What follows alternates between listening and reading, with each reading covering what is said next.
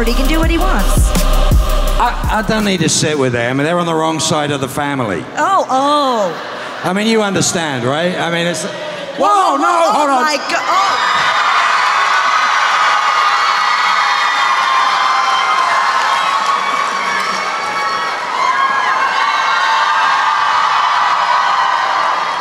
Can I join? Is this an episode of Naked and Afraid, or Naked Attraction? Fine. I thought it was all going to be about me. They can stick around. I can join. What do y'all think? You know, let's do it. Mom, may I sit next to the demon? You may. Another round of applause for this beautiful cast right here. Hello. Gorgeous. Well, thank you for joining us. Let's go down the line and just, first of all, a question from me, then we're going to go to the fans. How are you enjoying Comic-Con Scotland so far? Woo! We love it here. Yay. Love it. Really special. Thank y'all for bringing all of us out here.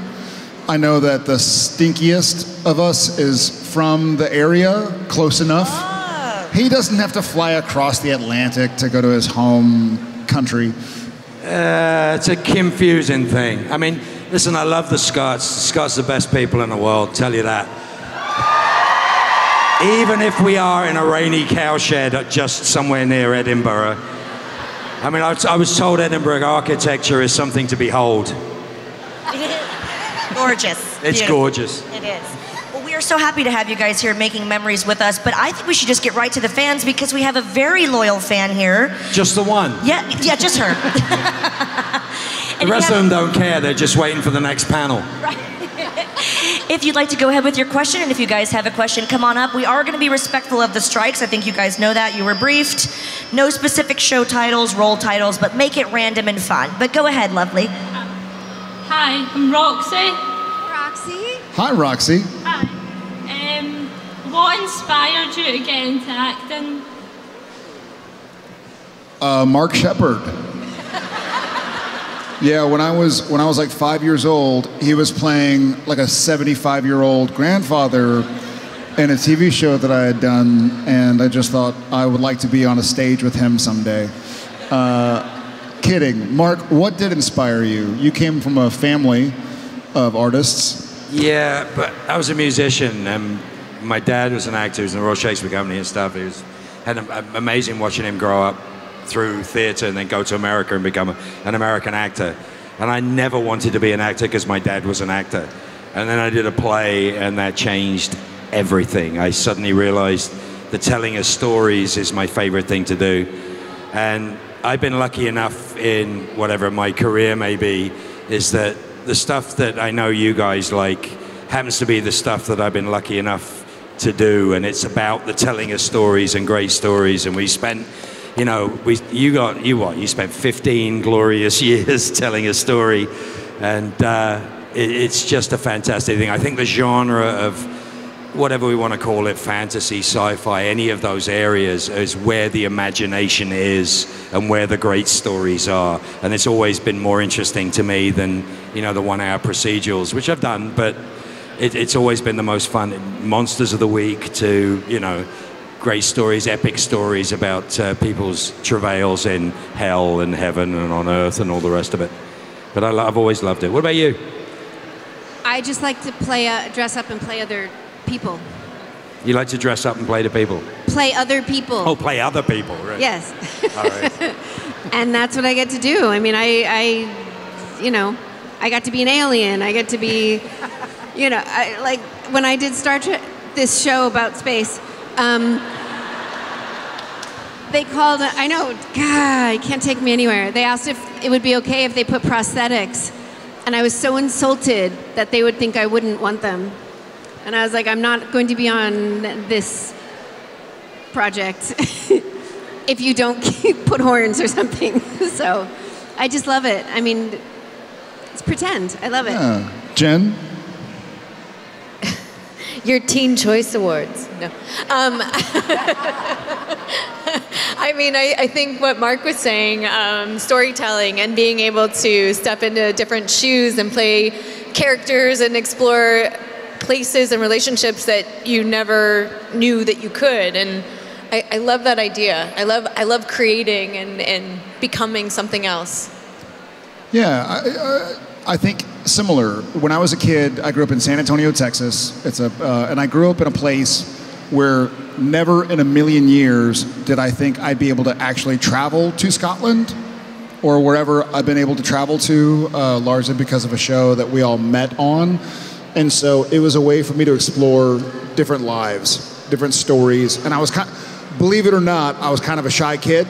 And I found my way to explore different personalities all through the show we worked on. I've played like 15 different characters in it.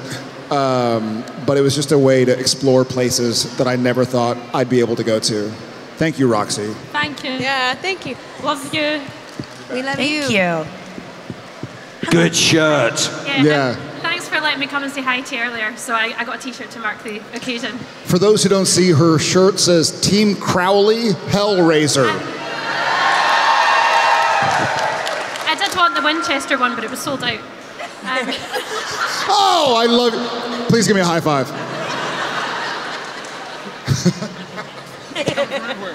So my question for all of you is, if you could make up your own series, what would it be about and what characters would you play? Oh man. Definitely wouldn't be two brothers that are like way too tall. And then a bunch of other people doing weird stuff and just bothering me all the time. It would be one where I get to sit down and sort of just express my sage wisdom for half an hour.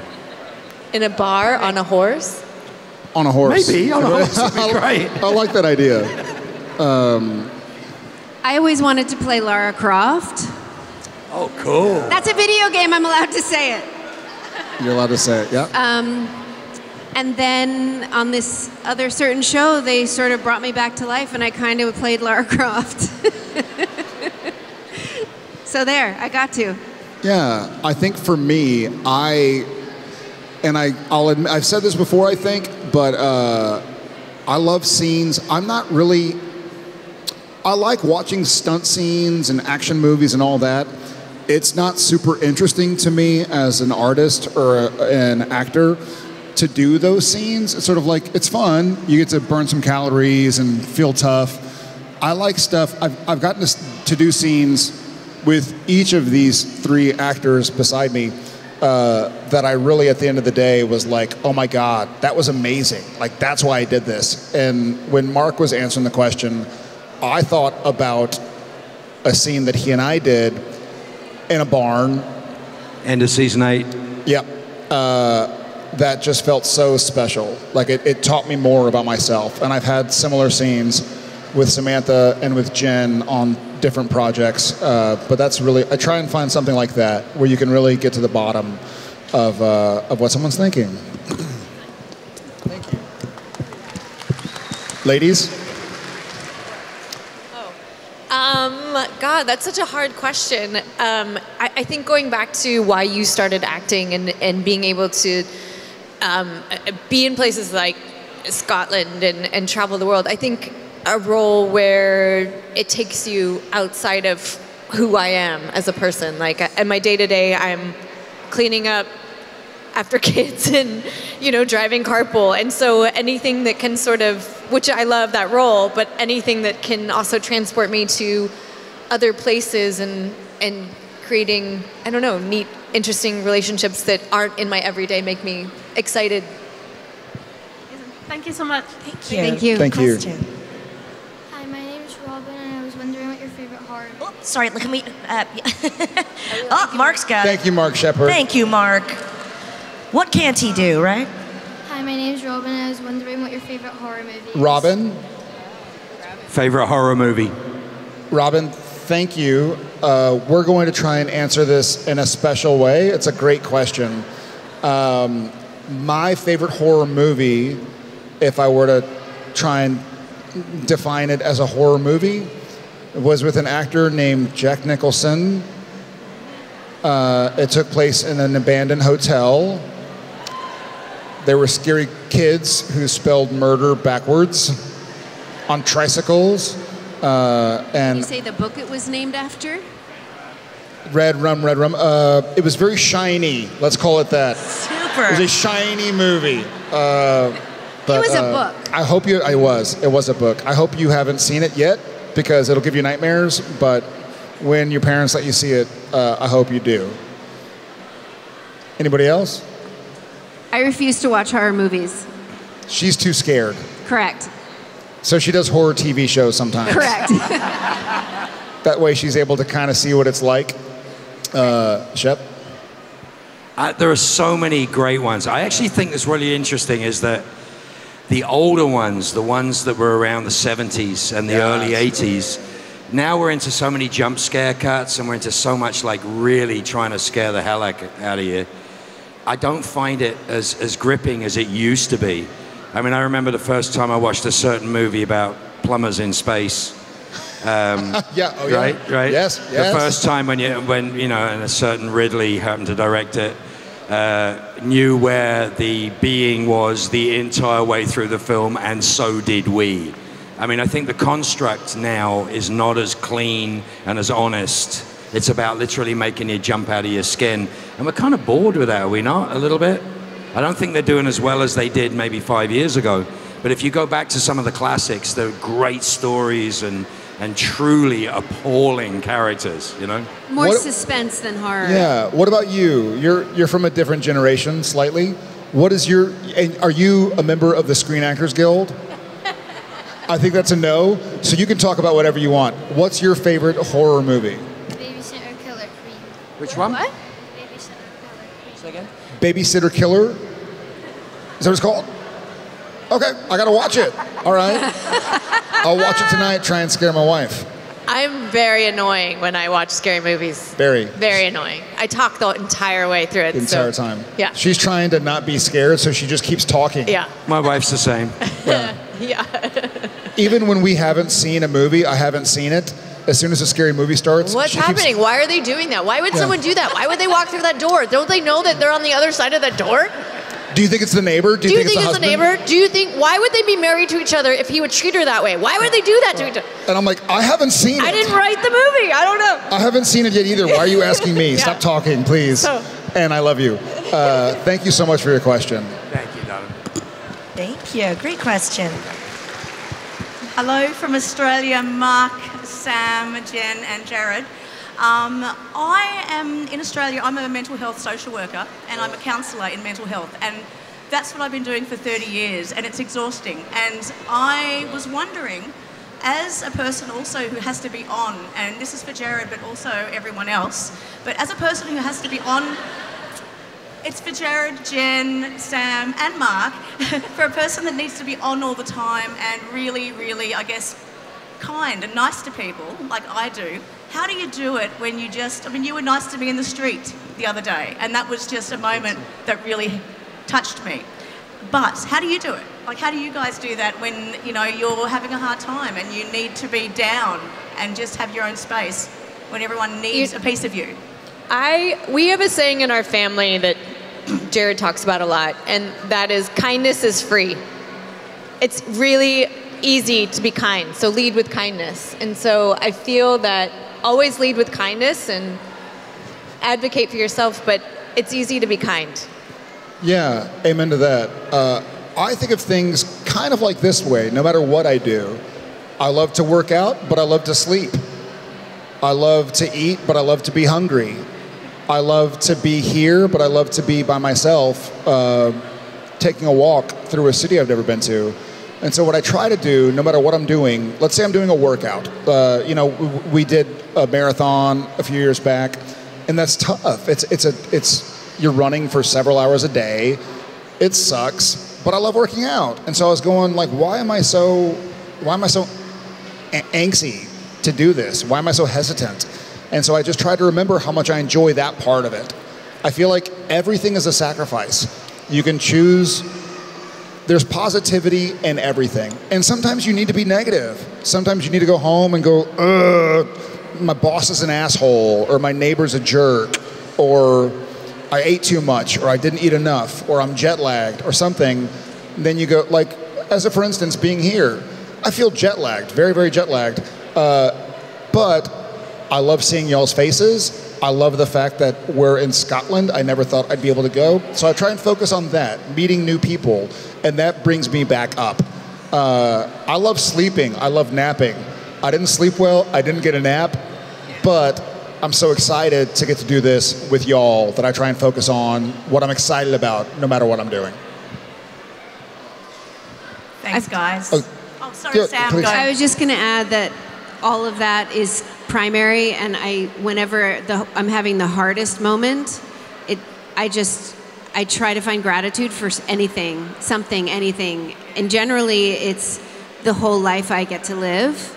But sometimes it can be something as small as I'm in a position where I can make someone feel good, or I love this sun coming through the tree, or it can be, I call it my silver linings, and it's the smallest thing can turn your whole perspective around, because negativity can be a habit. And as long as you can just literally take one deep breath and blow it out and be like, I'm really okay. And then you can just move forward. For me, that helps. I agree wholeheartedly. I think that's the right way to look at it. But I come from a very odd place in it. I'm sober a really long time. And so I had to learn a whole bunch of things in order to keep myself in a place where I didn't lose my mind through many years, coming up 34 years of sobriety. So it's a very odd place to be. But no, seriously. And I said that in Scotland. That's even funnier. Wrong city. No, but seriously, I used to think, and I spent my whole life chasing love. I used to think that I felt love by receiving love. And I wondered why it never fulfilled me completely. And I discovered very slowly and quite difficultly that I feel love by giving love. And if I choose to not, and to me the opposite of love is fear. So if I'm in my head and I'm afraid about what's going on, or I'm walking about and I'm thinking about what's wrong in my life, I'm usually living in fear. But when I see somebody, as my wife reminds me, this may be the only time that person ever gets to see you, ever, a chance encounter. It's not a chore, it is a gift. So I get a chance to be a human being, and the joy I get by giving love or being kind or doing that, it's a freebie for me. It fills me up in a way that, as much as you guys show me love all the time, that doesn't fill me up as much as it does for me to be able to be kind and enjoy you and see your beautiful faces. Amen. Thank you. Beautifully said. Hi there. Hi. So I know that you all have animals back home, so I was wondering if you'd tell us a bit about them and if you have plans to get any more. Well, I'm looking at you. We have a lot of animals. I think I'm pretty cool with them. I'm fine with where we are. My wife, however, how would you answer that question? well, we have 6 chickens, 3 dogs, 2 goats, 2 Poitou donkeys, and 3 Highland cows that we get next week. All in a small apartment in Burbank. All in our apartment. What should we get next? 5 fewer chickens, 2 fewer dogs. Just kidding. We also have bees, which you can't really pet. And No, 3 children. or count. So I can't count the bees. We gotta get. We've had horses before. We've had, I think let's get some more horses. Yeah. Let's get some more horses. I'm cool with that. Y'all? I want a horse. We have 2 dogs, 2 very small dogs. We have some kind of tiny horned lizard that looks like a dragon with no wings. I don't know what is, some kind of gecko. Some kind of split leaf tail. I don't know. I've never seen it. It hides in the leaves all the time. And then we have 2 sugar gliders. We also don't see them. They're nocturnal. But you can take them out during the day, and they're very sleepy. They're very cute, and they do like Yeah. glide around the house. They're very cute. Mark? Dog. Now at the back of my garden is the Santa Monica Conservancy. So I have rattlesnakes, I have Tarantulas. giant skunks, tarantulas, coyotes, bobcats. I mean, all sorts of things that I can't have small animals around. Raccoons? Oh yeah, massive raccoons. Possums, yeah. Raccoons with no predators. You know, we had to trap 5 skunks in 6 days. You don't kill skunks. You have to move them. Yeah. The guy that came to pick them up, he goes, I've never seen a skunk the size of this. It was like, what are these? Are you sure it wasn't a black and white dog? No, it was a skunk. Okay. But because there's no predators for them in the back, they just live and eat everything. And oh my gosh. It's like, so I've got wildlife behind me. Yeah, we did just recently. We adopted a termite. We named him Clint. Clint eats wood. Oh, don't awe me. Come on, Scotland. Oh! I was working on that. Work a little harder. Is this thing on? Is this thing on? Thank you for your question. Thank you. Yeah, you got it. Thank you. Thank you. Hi, my name's Tia. Hi. Sorry. What is your favourite part or like factor of your character's personality that you play? Curiosity. Yeah, I'm going to stick with that. Curiosity. The character that I played on the show that we all did was very curious. Yeah. So it was, let me see what's going on, what else could be going on, what is that person going through.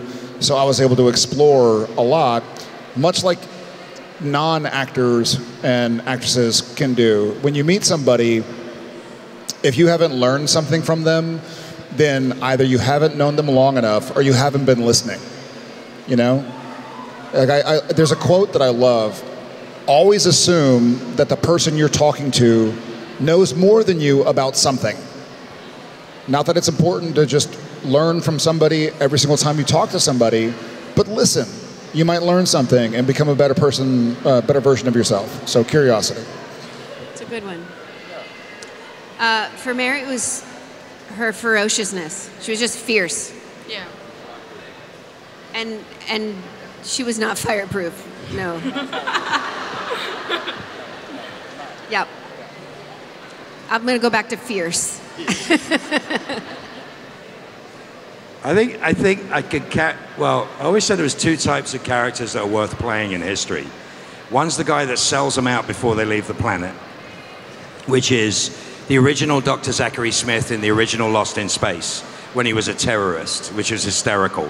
But it's kind of brilliant. And the other guy is the last sane man in the universe. And the last sane man in the universe is really Eddie Albert in Green Acres.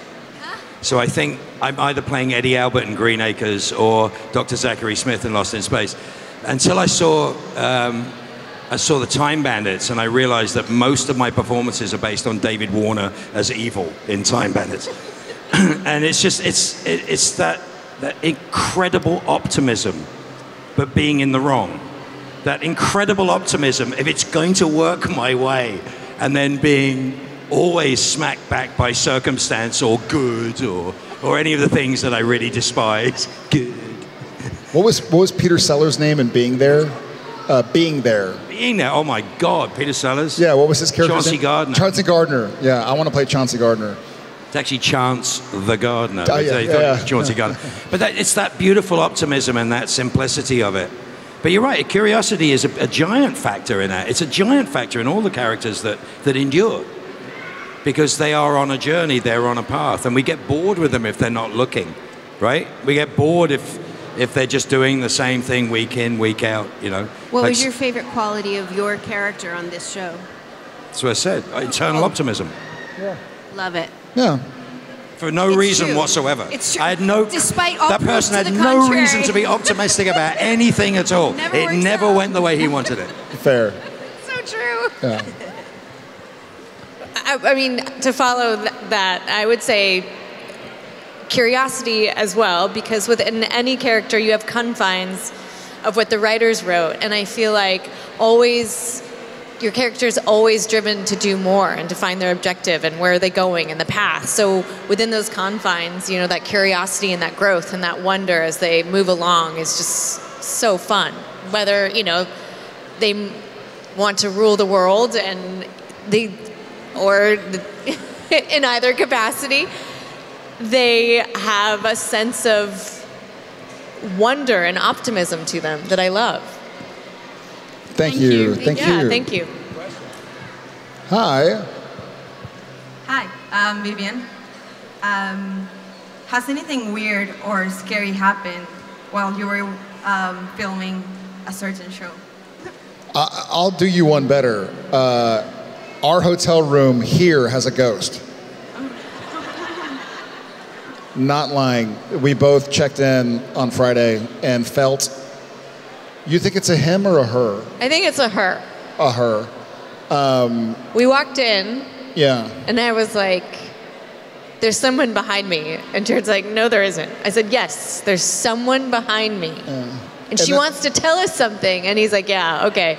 Well, I think you're in good hands. Like, I'll handle this. I'm like, yeah, okay. We flew in from Texas we left Texas on Thursday, landed Heathrow on Friday, then flew to Edinburgh and drove in. We had a long flight, and we knew it was going to be an awesome long day weekend.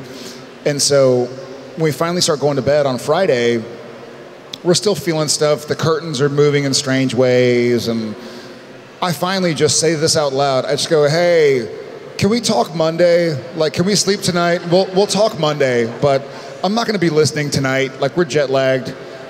But I think the ghost, I think she may know of a certain show, so she's not going to mess with us. You know? I know all the tricks. She was fangirling. Yes, she was fangirling, maybe. Maybe she was fangirling. Well, she fangirled all over our room because our room flooded. I beg your pardon? Our room flooded. Yes, our bathroom was... Our bathroom flooded. Our bathroom flooded, yeah. Yeah. All good, though.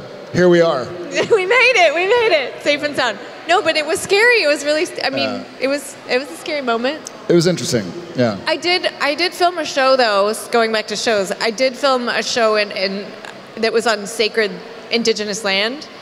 And a lot of weird stuff would happen while we were filming, like in the middle of a take. The car alarms, even though they weren't locked, all of a sudden would start going off and the horns would start honking, and it was pretty wild and creepy. Yeah. We'd love a good ghost story. My last house was haunted. Like, I had just had a baby and I was tired all the time, and I kept seeing this like person out of the corner of my eye, and I thought I was hallucinating. And then my neighbor upstairs in the duplex said something about we hear this ghost, and I'm like, oh, I think I see it. And my husband looks at me and he goes, you've seen him too? Really? Oh, and the same thing, like my son's electric toys would turn themselves on in this one corner where I always saw this guy, and he looked exactly the way I described. My husband saw the same thing. Like, there was no doubt. And then after years, he kind of disappeared, but then our fireplace stopped working, like the smoke wouldn't go out. We had the chimney sweep come 3 times. On the 3rd time, he's looking with the flashlight. He goes, it's just so weird. There's just like this haze. And I'm like, we're good. Close the flue. We're done. Never use the fireplace again. Gosh. God, thanks for the nightmares. But it was real. Yeah.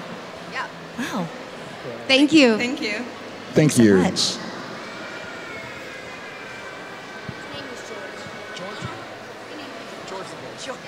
Hello. Hello. How are you doing? Good, yous? Good. Right, so my question is to do with a certain show that involves a blue box. I think Mark knows what I'm talking about, if any of the rest of you are familiar with it. Yeah. So my question is that, because I cosplay the Doctor, that if I could take you on a trip in the blue box to anywhere and anywhen, where would you want to go and why? I got a story about this. You talking about Comic-Con? I've got a story about this fella here. So we were at a Comic-Con in San Diego, and he decided he wanted to walk the floor, which now requires 6 Warner Brothers security guards to walk in a V in front of him to make sure he doesn't get mobbed. But we're going in and out of doors, and we get to it. And where he wanted to go see was the blue box. There was a blue box at the BBC America thing.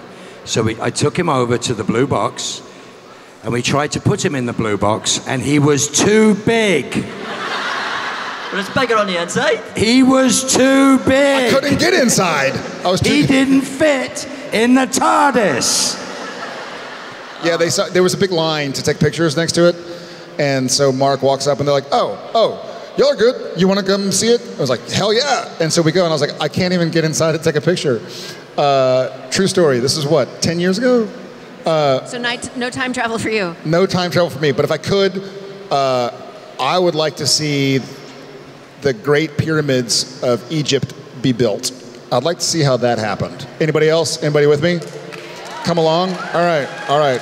I'll try and fit in there. We'll go on a ride together. All right? Let's do it. What about y'all? Time travel anywhere? I'd go along with you. What about the Colosseum? We know a lot about the Colosseums, right? That'd be fun. I want to see the pyramids getting built. Yeah. Well, where would you forget go? the Colosseum was actually coated in marble. It looks so incredible now, and we're so used to it. But when you go look at it and you go, oh no, that was all faced with marble. To see it and in was its stolen. glory? Yeah. Wow. All the marble was stolen. It's incredible. Where would you go? I mean, you're the doctor. Where are you taking us? Fair enough. If I was to take you guys anywhere, I'd probably take you to see because of the show that I love you all for. I'd probably take you to see I can't remember his name, the man who made a deal with the devil to play guitar good. I can't remember what his name was. Yeah, Robert Johnson. Robert Johnson. I'd take you to see one of his Crossroad live Blues shows because that I would enjoy that myself. Actually. That'd be awesome. Good call. Yeah, good call. And you could help him as well. That's a great. What's that? And you could help him out with the deal. I would love to. I've helped before. I can do it again. Yeah. I was there. Yeah, you were. No, right. Mark. He was at the Crossroads. That's the original Crossroads demon. Yeah, I'd want to go to early 18th century Europe. Oh. Oh, wow. And just see I don't have to live there, Mark. I just am visiting. No indoor toilets, no like hot and cold running water. Yeah. She likes to brush her teeth with sugar, is what she's trying to say. Indeed. Yes. Thank you. Thank you so much. Okay, great You question. have a good day, all right? And You too. We have time for one final question, guys, and they've got to get to photo ops and things like that. So go ahead. No pressure. No pressure. I've seen videos of other Comic Cons that you guys have been to and gone on about pranks going on either during or like on set or off set. And I was wondering, what's your guys' favorite prank that you've played or had played on you? I know too much. I know. Yeah. Mark knows a lot. I know way too much. Yeah. Our pranks are really pranks of convenience. You know, we don't usually plan them out too far in advance unless it's Misha directing an episode or something. The final words you said to me that put a chill down my spine after the 15th thing you... First of all, Misha directs an episode. They shredded his script 3 times. Jensen pied him with a cream pie. Perfectly. Beautiful gentleman's pie job, straight in the face. Filmed it. It was fantastic. He pied him so hard, I think it broke his nose. Took 45 minutes to clean up the set for the amount of shaving cream was ever. I mean, there was shaving cream on the there was shaving cream on the ceiling. No, and then the worst thing I ever heard in my life is he came up to me, he goes, "Hey Shep," I don't know what. He goes, "How much do you think Misha's car's worth?" Oh my God! No! I remember that. Yeah, we were thinking. Yeah, we were. So there were a lot of ideas we had that we did not do because we were like, so. When you shoot TV shows, you can call companies and they have cars you can have in a car accident. You know, there's no engine in them. And so he had his car at the time. And I was like, if we look into it, maybe we can find a similar enough car that we can paint it his car color. And when he comes out, we can have like a wrecking ball drop on it. Not his actual car, but we're going to have to pay to have his car towed and moved, have the new fake Misha's car towed, and then a wrecking ball. It was not going to be worth it money-wise, but it would have been damn funny, and hopefully we get a chance to do it again, and maybe we will this time. thank you so much. Thank you all so much. Let's hear it for the beautiful Jen, the beautiful Sam, the handsome Mark. Thank you all very much. And for this guy. Oh yeah, me too. Thank you so much. Comic-Con Scotland, keep the noise going for this amazing cast. Genevieve, Jared, Mark, and Samantha. Let's get a photo op and make some noise for these amazing, amazing actors. There go the phones, yes.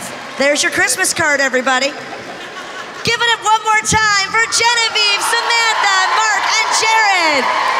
Thank you so much for this surprise.